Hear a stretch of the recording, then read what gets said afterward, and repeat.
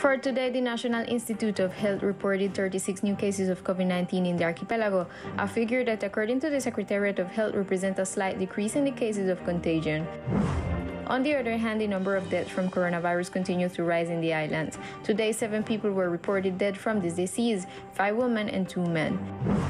The departmental government, through its last report dated May 27, indicated that in the archipelago there are currently 276 active cases of coronavirus, 272 in San Andres and 4 in West Providence. The occupancy in the COVID-19 ICU reached 81%.